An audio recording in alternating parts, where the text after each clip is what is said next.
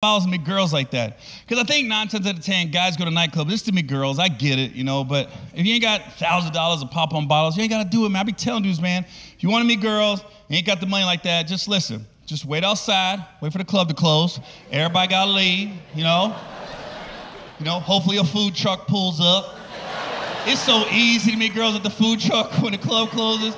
Because usually, the girls leaving a nightclub, when they wait to close, those girls are a little tipsy, discombobulated, got their shoes in their right hand, you know?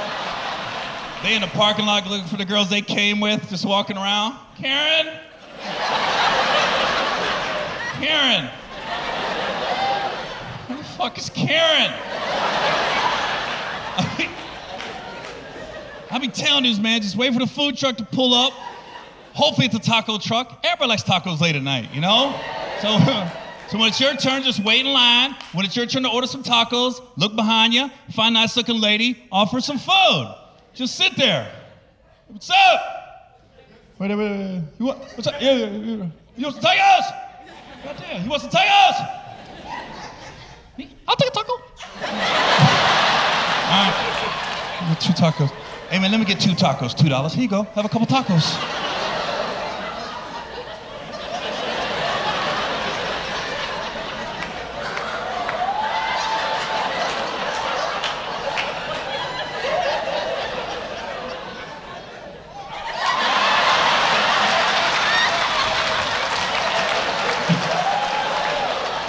Her girlfriends come over, where'd you get them tacos at? That dude right there, he nice.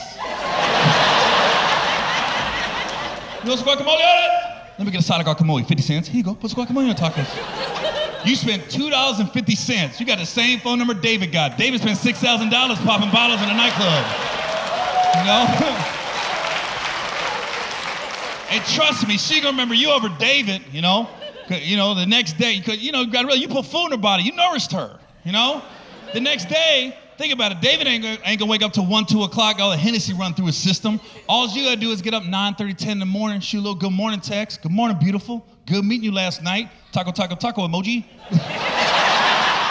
Shit, that's a taco dude. Yeah. Yeah, I like David's cool, that's a taco dude, yeah.